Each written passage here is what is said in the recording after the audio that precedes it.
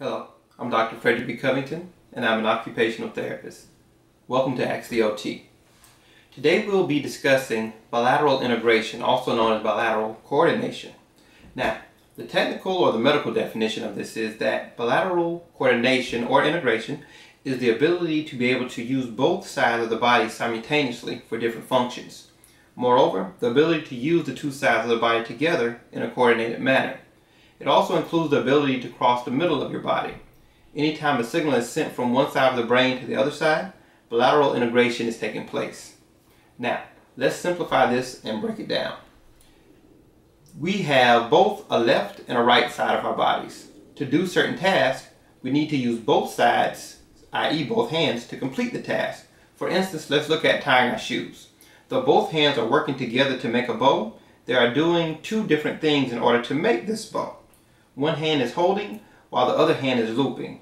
Also, when tying your shoes, you are crossing the body's midline, and that's the imaginary line that divides our body into equal halves, the left and right sides, which is necessary to perform tasks that require bilateral integration.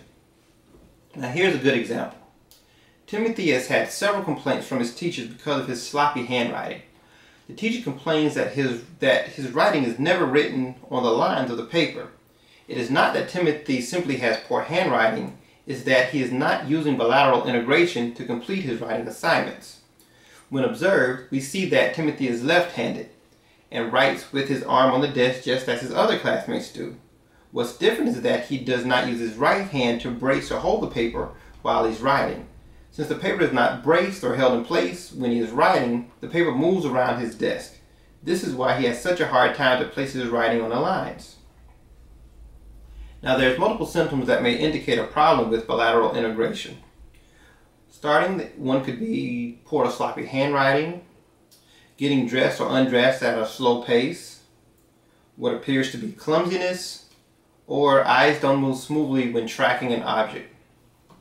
Now, if you have any questions or comments, please feel free to send emails or leave your comments here. And we'll be seeing you next time.